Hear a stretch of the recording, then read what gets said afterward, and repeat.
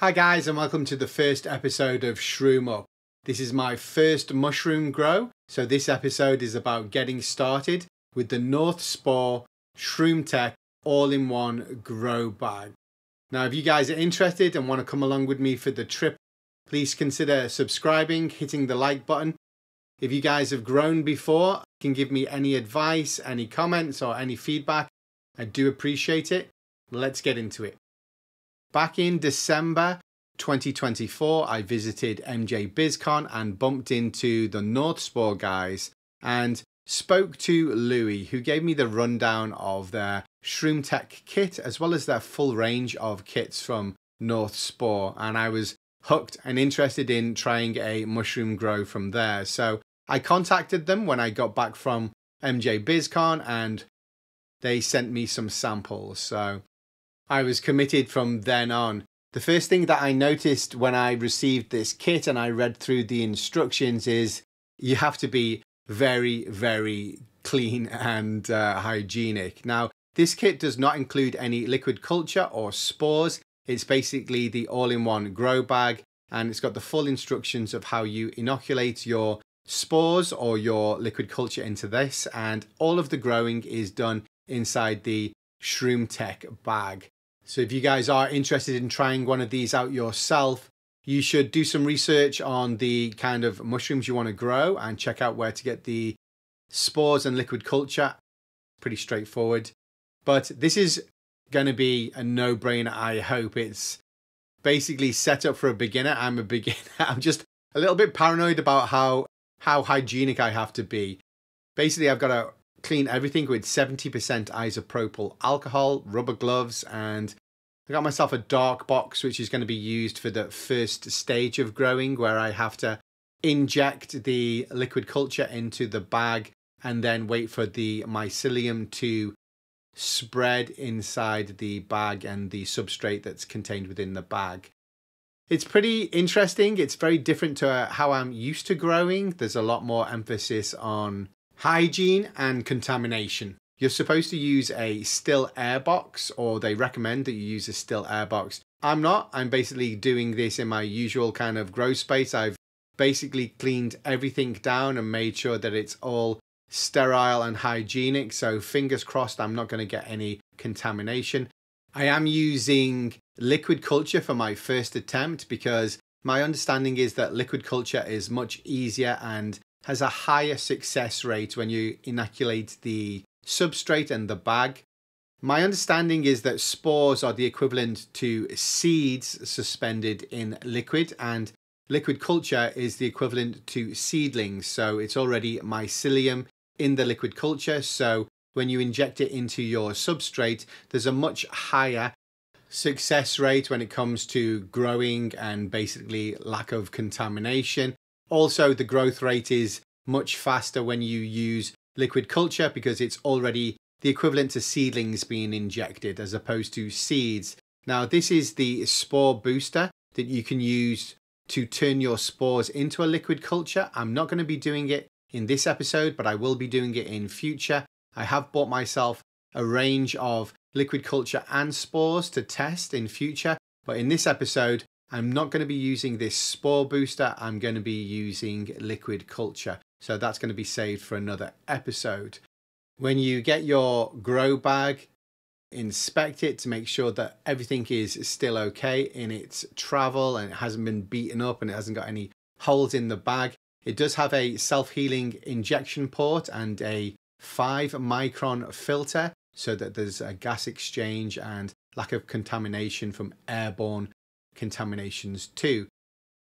Here is my range of liquid cultures and spore syringes. Now, I'm not going to be using all of these in this episode. Do your own research, guys. You can check them out lots of different places. You can check out lots of different mushrooms. Whatever mushrooms you want to grow is totally up to you. Now, I've chosen two. Both of them are liquid cultures, which is suspended mycelium in the liquid. As we've already discussed, this is much better for success rate when it comes to growing and also a quicker growth rate as well. If you check it out, it just looks kind of like jelly or Do you remember frog spawn when you were a kid? You would check out frog spawn in ponds and stuff. It kind of looks like jelly or a little bit like frog spawn suspended in liquid.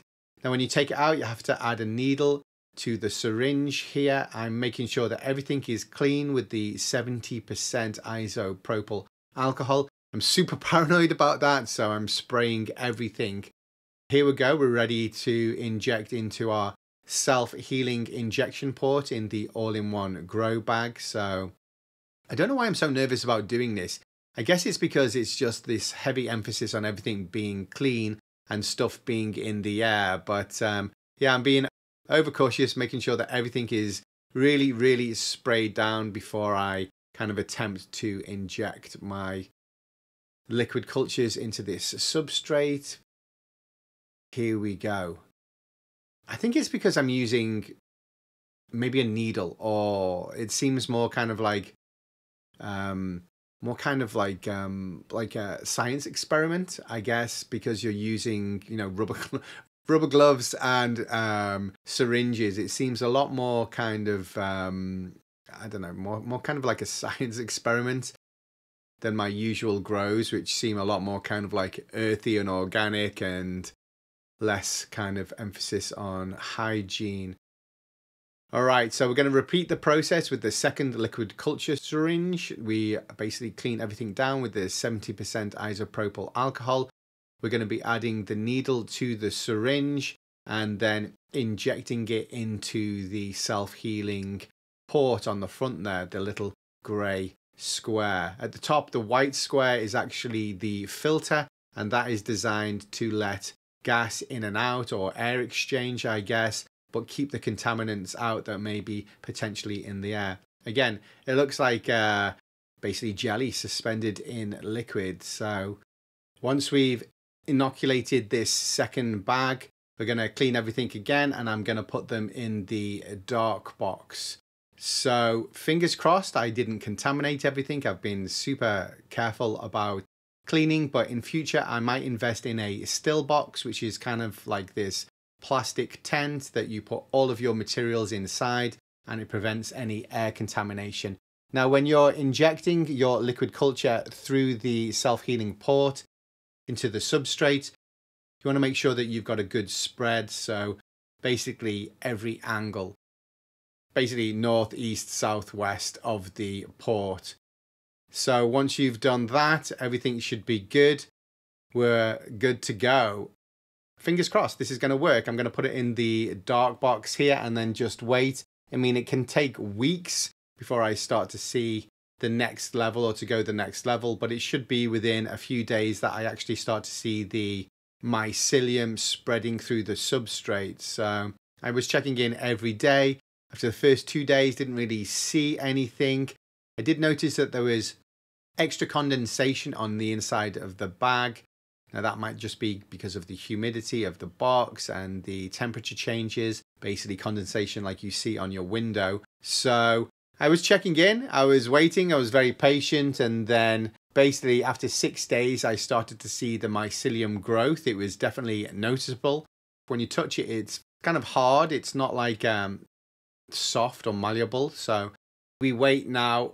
From my research, the mycelium has to spread about 20 or 25% inside the bag. So I guess we just eye that before we do the next stage, which is the break and shake. So stay tuned for the next episode. We'll be getting these grows on the go, I guess. Thanks for tuning in, guys. Bye-bye.